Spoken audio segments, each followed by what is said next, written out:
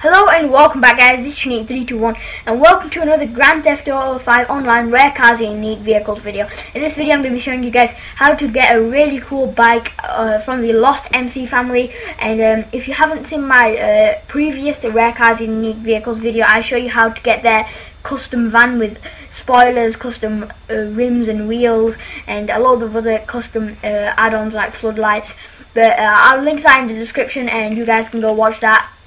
But before the video actually starts, I'm going to say that thank you for 200 subscribers. It's absolutely awesome. It took me a month to get 200 subscribers and it took me 6 months to get 100, which is kind of odd, but yeah. So beginning into the video, where you actually find this bike, I show you at the start of the video where you find the bike. It is found next to Mount Chiliad, and it's found like in this hilly-billy type area, hillbill type area. I don't know what you can call it. It's like a small little village with a few houses and a few drug implants there.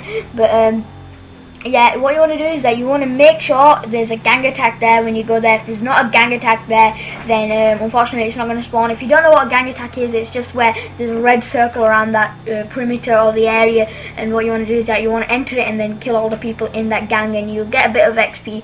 But the main part about it is that that bike will spawn there. Now when the bike does spawn there, straight off the block, it looks absolutely awesome. It's got some nice flames going down the side, which looks really cool.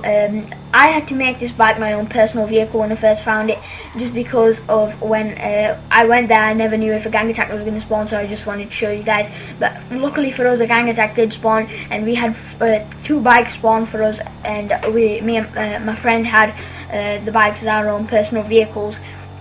So yeah, what the cool thing about this bike is that when you take it into the Los Santos Customs, it's got some really cool custom upgrades straight off the block. It looks absolutely awesome. Mine luckily just came into a lime green colour.